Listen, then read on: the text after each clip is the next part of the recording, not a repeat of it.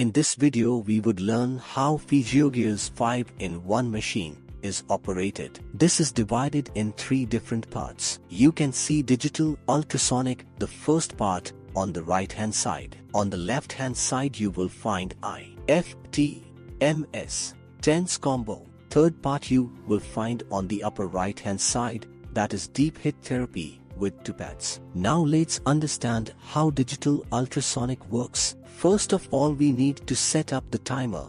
For the time frame we need to take the therapy. Here we have been given 2 different modes, namely continuous mode and pulse mode. In pulse mode again you will find for different modes 1.1, 1.4, 1.7, 2.0, which can be changed with the help of mode selector. Now let's say we have selected the continuous mode. Here we would get continuous waves, whereas if we select the pulse mode we will get the waves with a break. Now this we can check with the help of water. For this we need to put some drops of water on the heat. Now let's come to the second part, which we term as a combo of IFT, MS and TENS, for which the power switch is on the right hand side. You would also see in the front a small LCD screen in which you would find 125 inbuilt programs. Now with the help of program button, we would change the program to the one we want to operate.